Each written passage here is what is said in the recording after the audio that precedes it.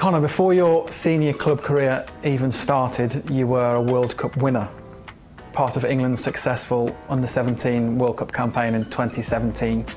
Do you know who the first group game came against? That's a difficult start. First group game.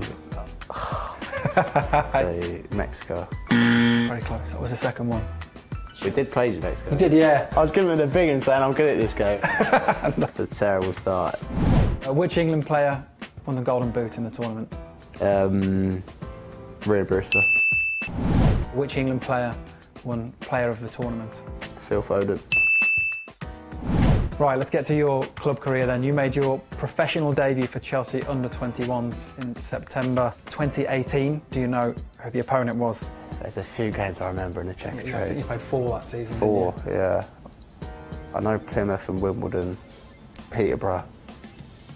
That was the one. I'm not saying that's it. Yeah, no, that's fine. Yeah, so you've got 3. The only one that you're missing is the first one. That's missed the one I needed. You want the answer? Yeah, go on. Newport. I think it's 5-1. Oh, you lost 3-0 your first one. Oh my God. On the 2nd of August 2019, you signed for Charlton on loan, made your debut a day later. Yeah. Can you remember who that came against? Blackburn. And the score?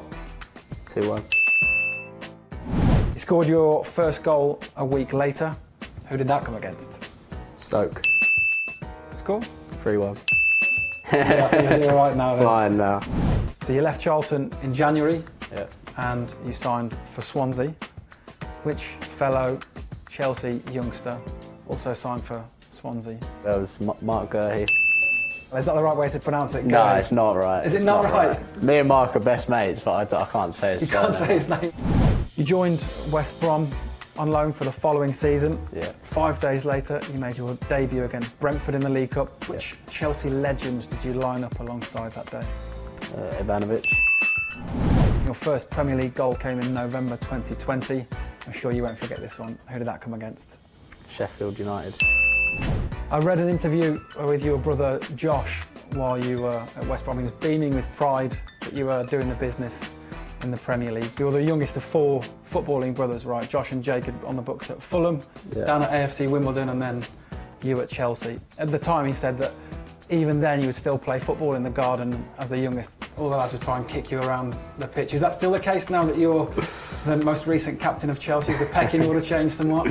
Yeah, no, it's not the case so much anymore. I think whenever we play in the garden together, they're a bit more careful. Yeah. Or it's me kicking them. As all older brothers do, in that same interview, he tried to show you up a little bit. He said that when you came back from West Brom, your mum always would run you a bath. Is that still the case? Does your mum still run you a bath when you come home? First of all, I can't believe Josh done this interview, and I love a bath, and if I'm at home at my mum and dad's, I'll just give my mum a shout, say rub me bath on for me. Exactly. You joined Crystal Palace the following season on loan.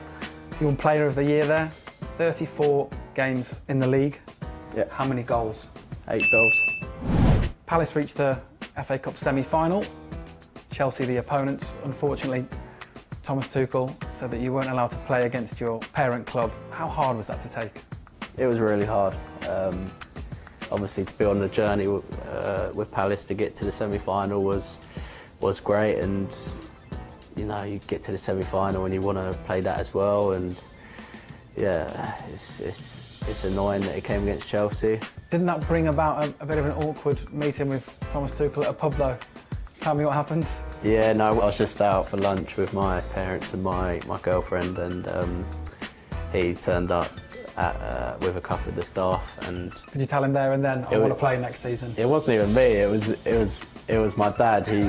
He goes, any chance of him being able to play in the semi-final?